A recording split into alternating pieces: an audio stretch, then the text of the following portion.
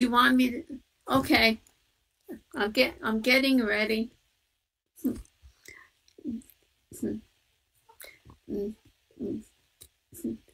I'll hit the speakeasy again, I think.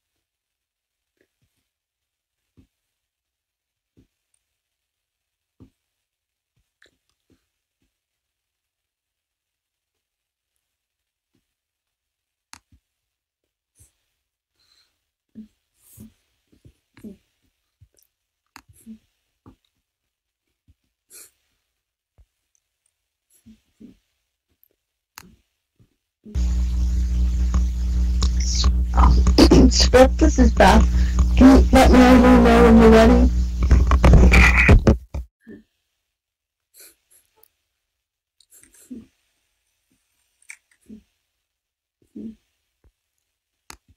Oh.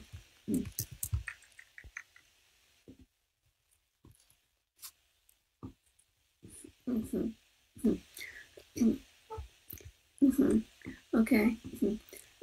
Thanks, Beth and Beth. Let me see if I can get the slide up again. The first one's there already. So my talk today. I'll hit it again.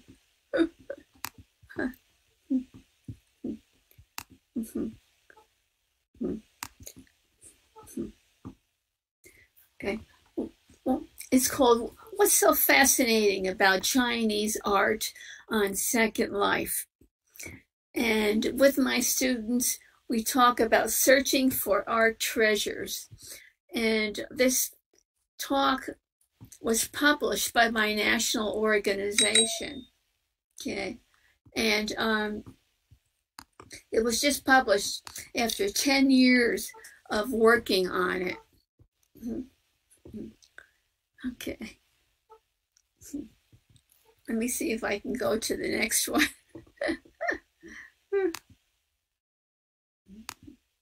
Oh, good. Okay. Where was I teaching? I was on Fulbright in Taiwan. I think it's showing up. Is it showing up in the speakeasy? Okay. Okay. Would you believe 2012 at the National Chiayi University in Michoud, Taiwan, which is a small town about 3 hours north of Taipei. And it's right in the middle of the country. It's a beautiful area. And at the bottom, you see this one of the ponds where the guys go every morning to do their Tai Chi.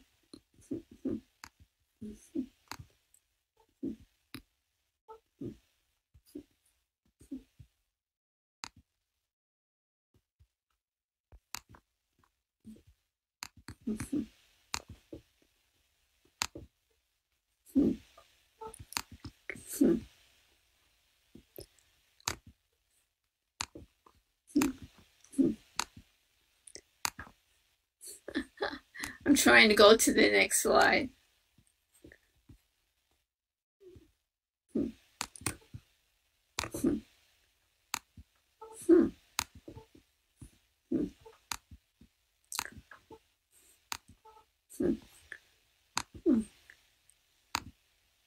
Oh, okay.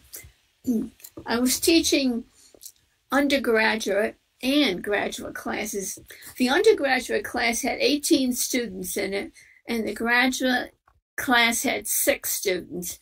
And my hosts who invited me there were Doctors Chen, who's in art education, and her husband, who's a medical doctor, Paul Lin. And I stayed at their house when I was there as well. And on the right is a picture of the students and me. Of course, I was 10 years younger, but we sure enjoyed each other.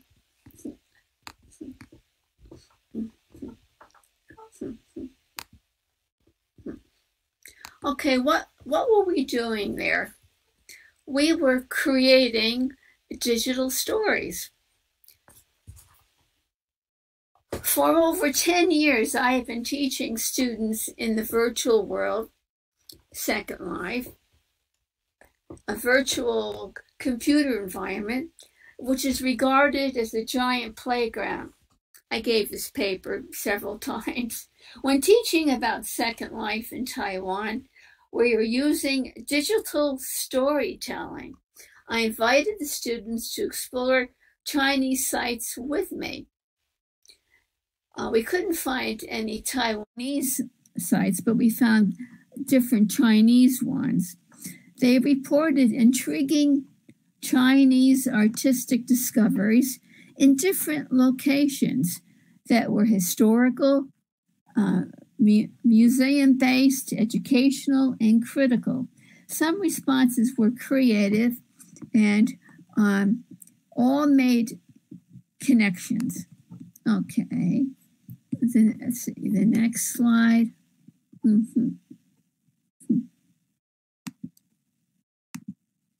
There it is. Okay. So, digital storytelling is a process of constructing a story in a digital experiential place. In this study, digital stories were constructed in the virtual world, ours, Second Life, which is still one of the most popular 3D virtual worlds. Education becomes self-expression and play on Second Life, the virtual world, which is regarded also as a giant playground. And Chen is the professor I was working with, where participants expand their natural interests.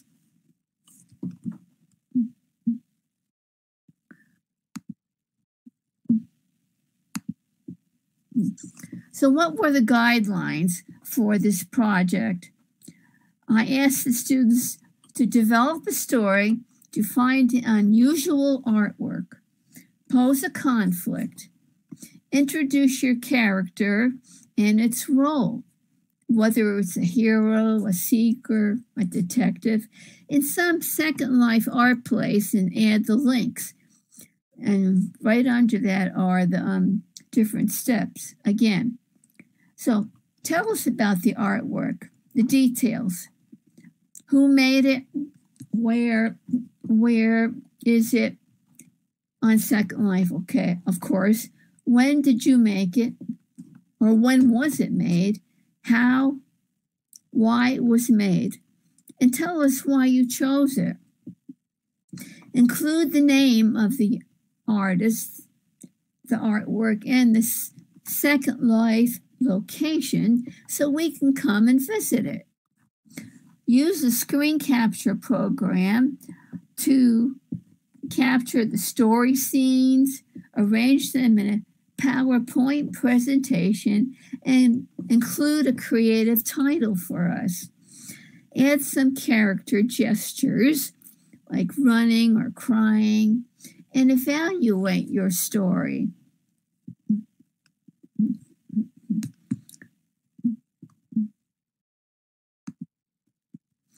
Okay, and here are some of the findings. Now, many of the findings were at first are commercial. When one searches for Chinese art in the virtual world, the first things that pop up are commercial sites. When you put those words in, Chinese art, such as Buddha Art Shop, where I visited first, and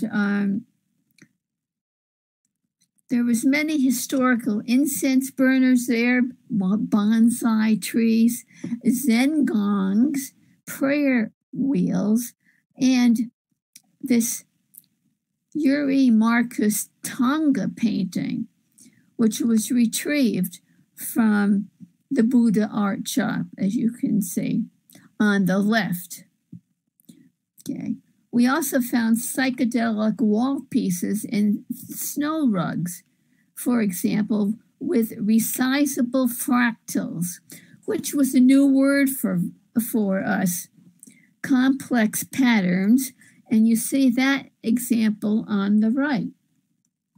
Now, with my national organization, the Asian professor said, well, this is not exactly Chinese, it's more Asian, but that's okay. They accepted it as time went on.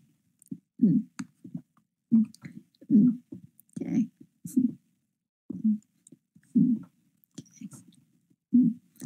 Is the speakeasy working? Is okay? Okay. Uh-oh. Okay, here. Okay, maybe I gotta go down. Speakeasy. Okay, all the words are up on the slides anyway. Okay. I'm moving the speakeasy down. Okay.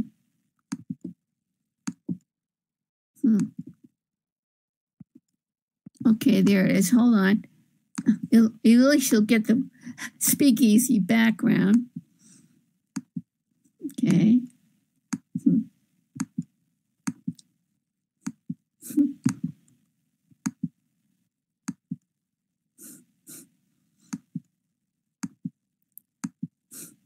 Okay, we're coming with the speakeasy.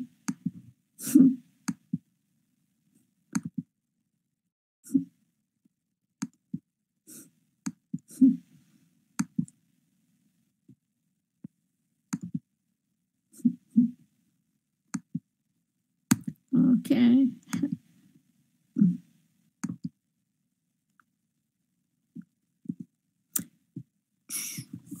Now, the next group of findings, the students were religious sites.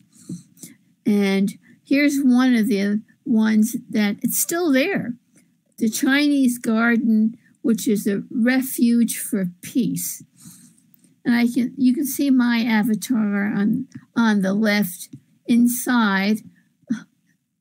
And I'm sitting there contemplating, as you can see.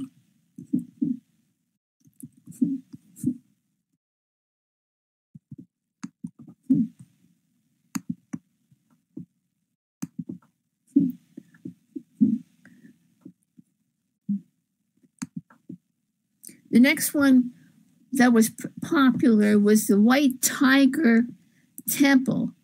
And I think you can see the tigers on the sides. It's a beautiful place to visit. And I think that's still there too.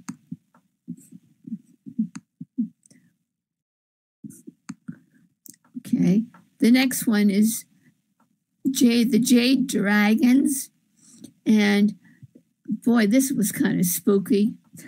Some of these sites, the students are not allowed to go on because they chose all the sites that were acceptable and not the adult ones. And this one was one of the adult ones. Sometimes I wonder how they get there when they're not supposed to be there. But that's the way it goes. The jade dragons, these little guys were moving around. Okay. The next group of findings were historical sites. And of course, the one that we all love is the Great Wall. A series of walls from Liaodong, China, which is in the east, over into Ganzhou, which is more over in the west, which is 2,500 miles long. And it takes 18 months to walk it. But of course, on Second Life, you don't have to do that. And I've been studying this site for over 10 years, and it changed. It was another one, too, that was quite interesting. They change constantly.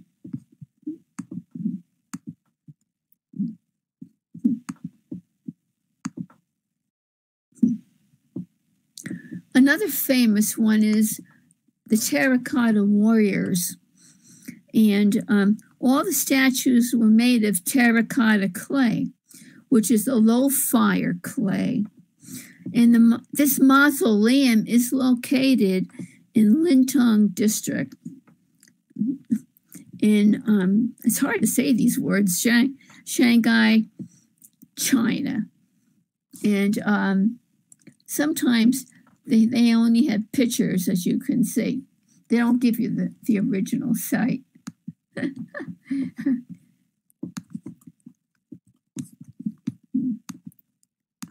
And students, they really enjoyed this place because one of the students, this is fascinating, and there was a little bit of controversy about this in my national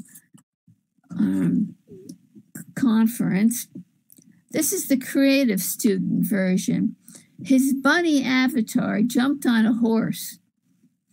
He took the photo and inserted it into his PowerPoint. He wrote, well, maybe I can become a terracotta warrior too. All the statues were made out of the low-fire clay. Now, it's so wonderful now because this year is the year of the rabbit. And he was playing around, and some of the professors said, well, you know, I don't know if this is acceptable. I said, why not? This is what they always do on Second Life. So I was so happy that he tried this. But you're always going to get a little bit of controversy.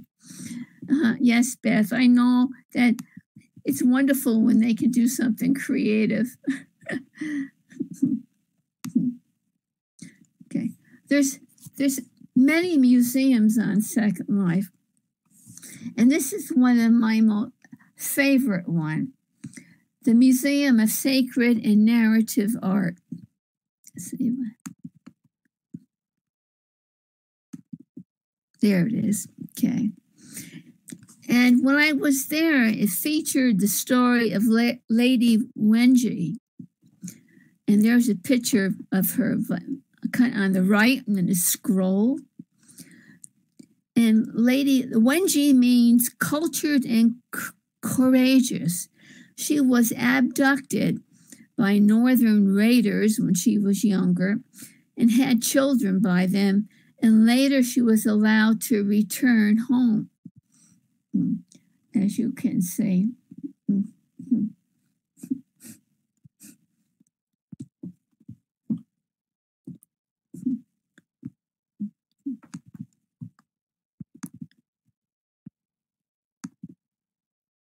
Okay. There's many educational sites up on Second Life. On Chinese Island, Monash University is in Melbourne, Austria, which people were surprised that it was not in China. But still, it's wonderful that they do host so many events there. I think even for us, it was important. They have hands-on learning there as well.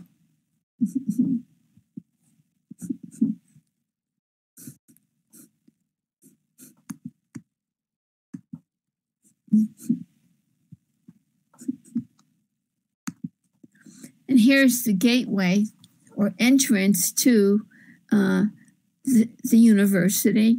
And there's a really nice picture. And the students loved it, of course.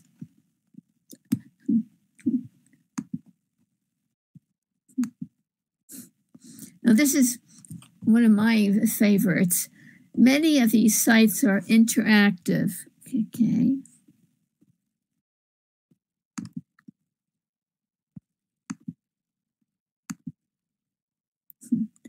Okay. The avatars can play and they can watch a video of the performance of playing this harp, which is on the left. They sit there and they get a chance to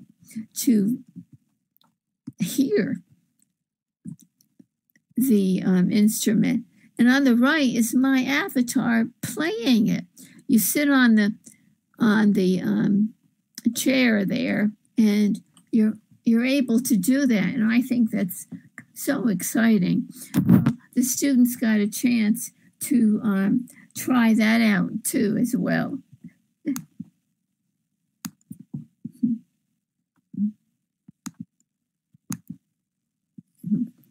Now, on the virtual worlds, this is some of the problems.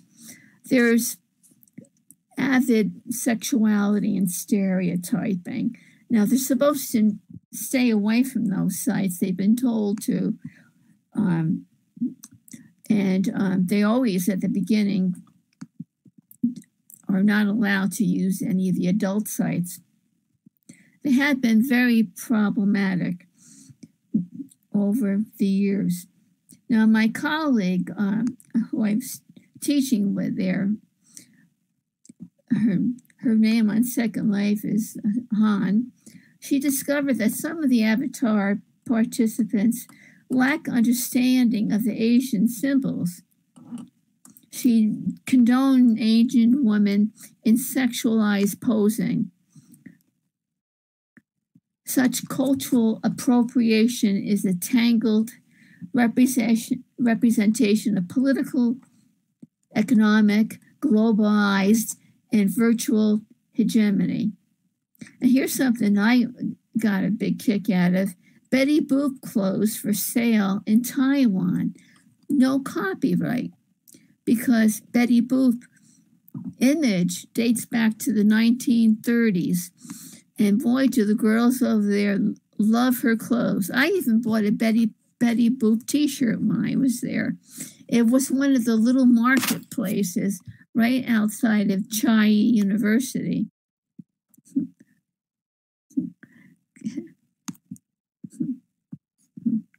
There's many hidden social messages. Many. Now, this picture I had up when we first came in, and this is Cal Fei's umbrella installation. As you can see, what a beautiful picture. And at first I thought it was Japanese. When we visited the Second Life celebration, let's see. Let me go to the next one. Okay. We flew into an installation, a traditional umbrella landscape made of Chinese ink shumo, which is brush painting, by the avatar who owns this, Cal Fei, a Chinese-American artist trying to display her heritage. After reading her pop-up note card, we were shocked by its political message. The umbrella is a literal and symbolic representation of the umbrella movement in China that is happening, where citizens carry umbrellas to protect themselves from tear gas of the police, which is shocking. Second Life sites can also be problematic, again, with the adult sexuality all over the place. So we have to be careful.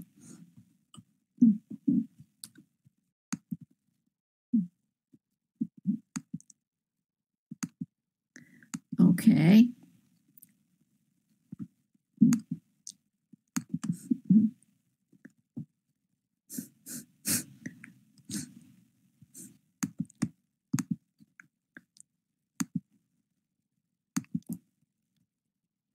Now, there's many postmodern mashups on the virtual world. Let's see.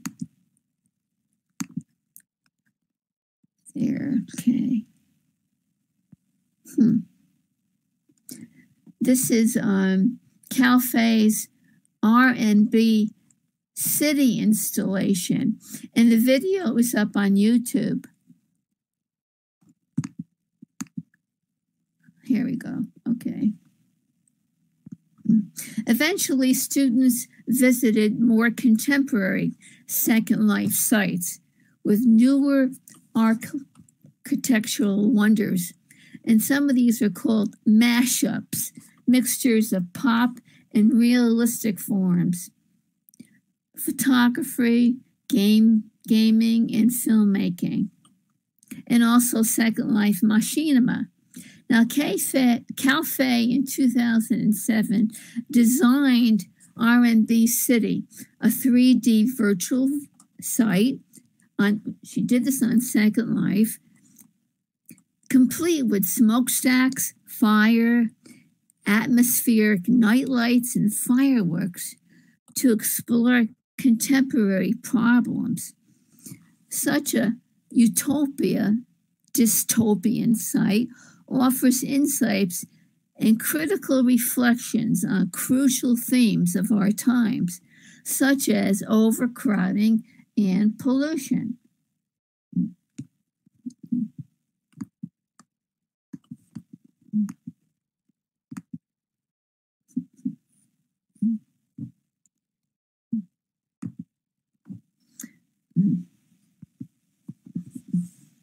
Okay, cultural appropriation or cultural tourism is another problem on Second Life and, of course, in China.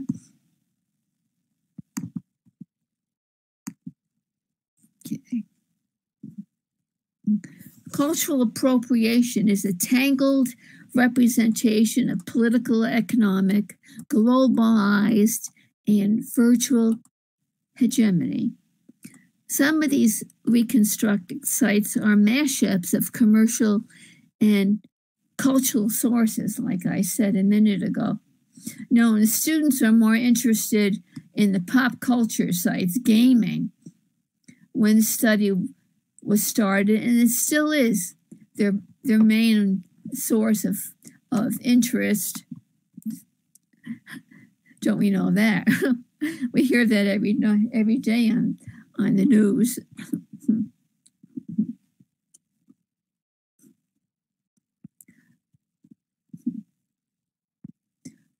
Paul Duncombe, who's a member of my organization, pleads for students to read images critically to understand the cultural context.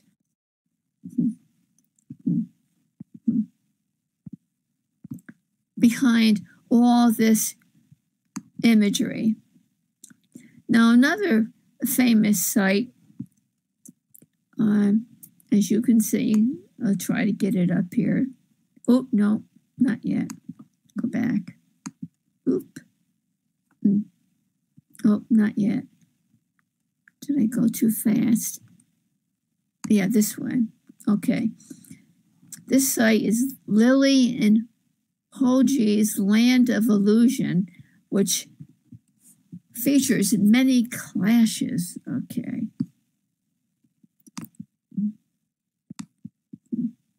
Okay.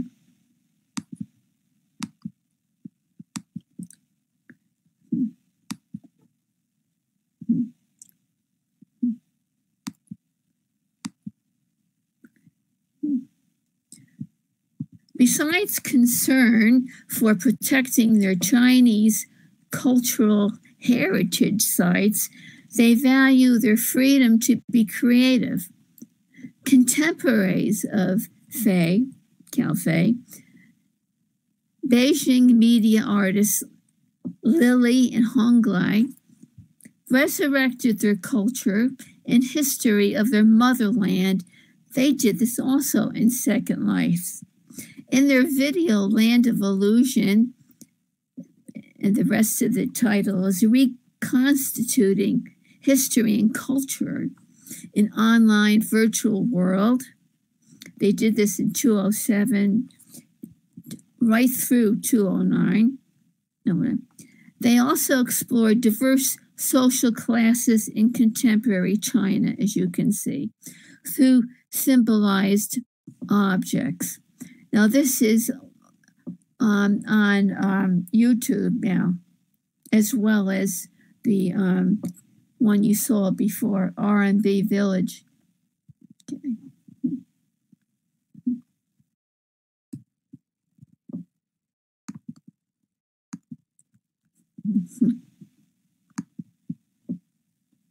And there's the YouTube site.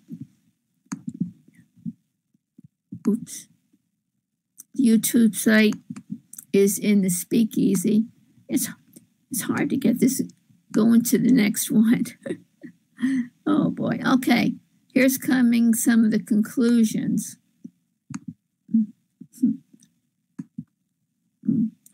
Okay.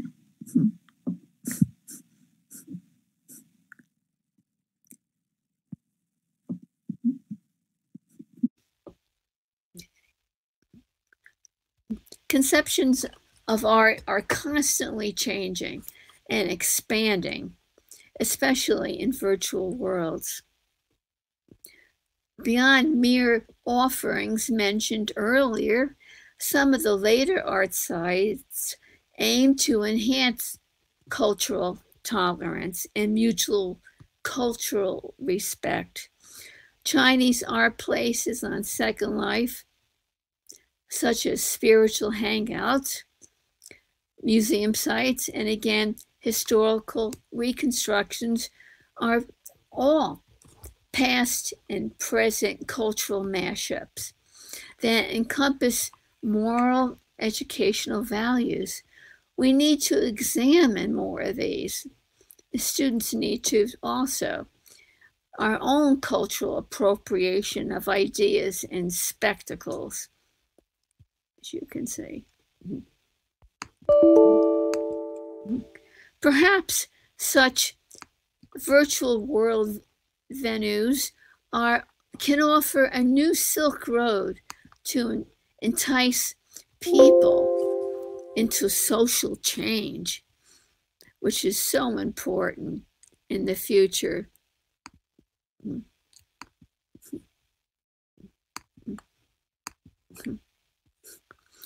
Whenever I teach, I use the video on the Silk Road, and my students really enjoy seeing all those sites over and over again.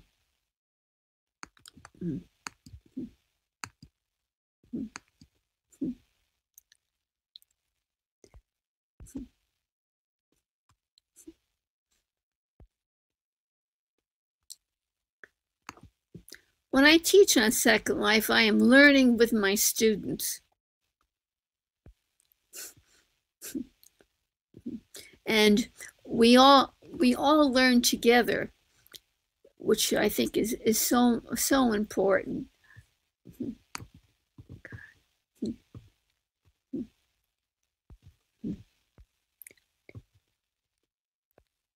Virtual world technology produces an array of positive benefits, such as lower financial costs, but we need to examine all these spectacles for the future.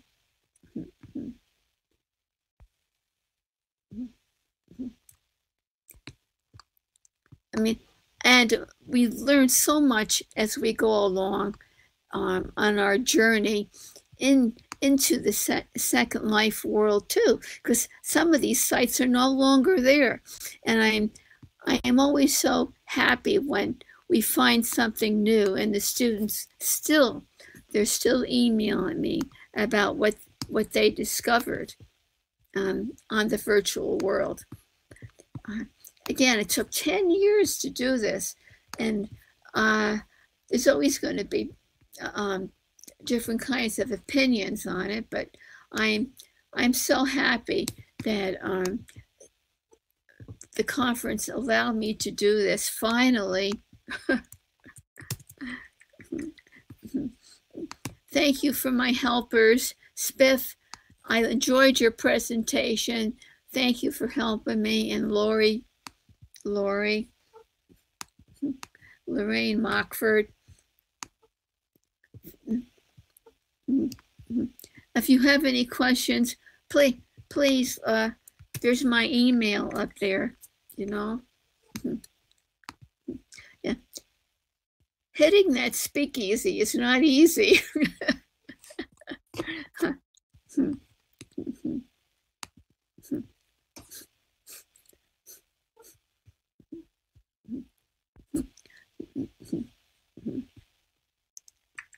Yeah. Thank you so much, everybody. We all learn together.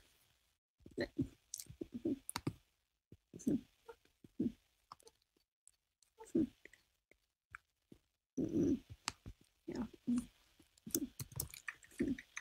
Thank you for coming.